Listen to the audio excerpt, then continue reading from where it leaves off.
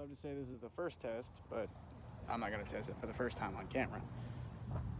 So without further ado, check out my new toy.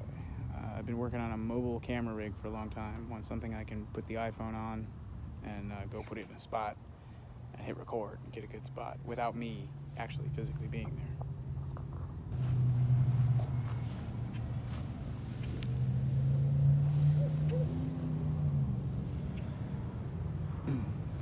So I've just got this crazy zip-tied GoPro mount at the back, and then this camera mount, and I got the screen facing away from the tires so that I don't throw any, rocks at it or nothing.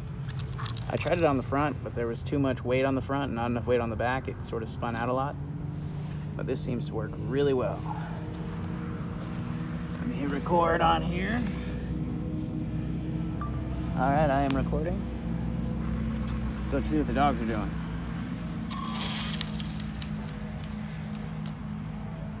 If I can drive this thing with one hand.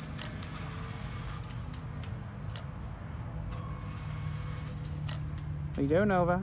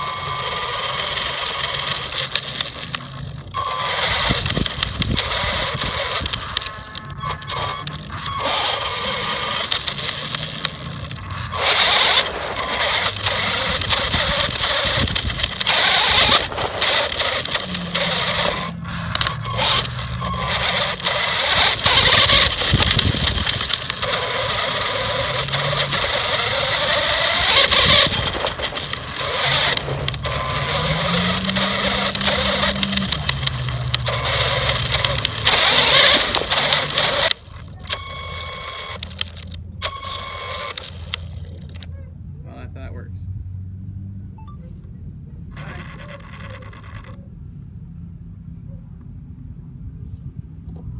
Let's go for a quick little spin.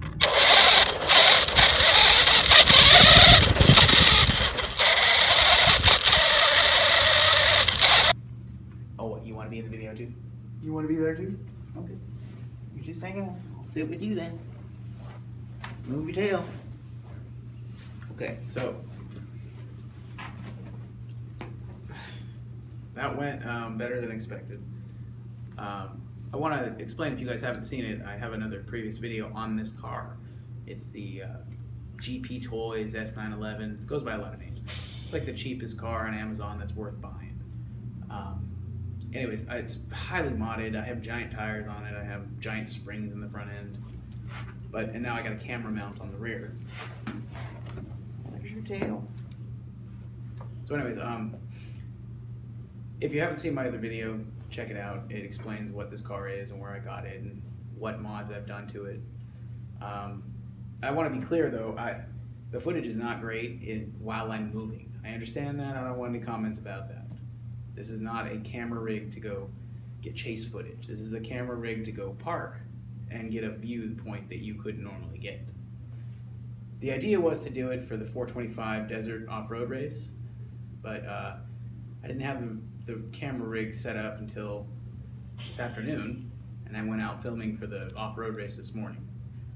I'll go ahead and throw a couple of videos from the off-road race. If you guys haven't seen it, I'll add them at the end of this video, just a couple.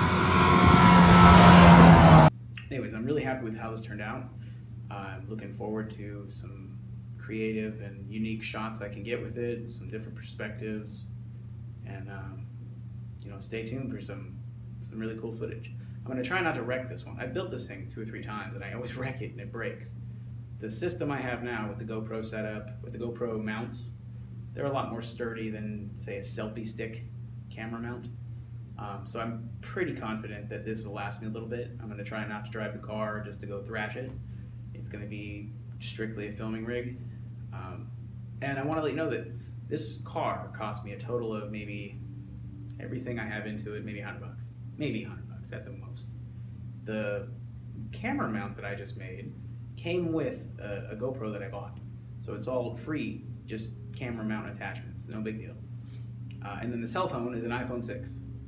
I have an iPhone 10, of course, but my 6, I use it to, if I have to put it in like a dangerous situation.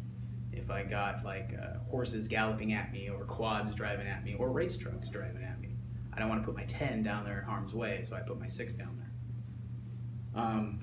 Anyways, again, I'm really happy about how this turned out. I have another car, a bigger one, and maybe I'll do the same thing too, if I can find enough attachments to make another mount. But this whole series is about the crazy stuff you can do to your cars. Use them for different things, get creative, have fun with it. And I've been ending all my videos with keep modding, so keep modding. Thank you guys for watching.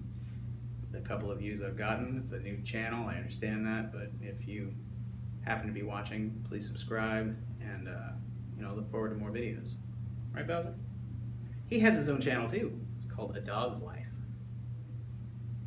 I haven't worked on it much, but I will. Anyways, have fun guys, and keep modding.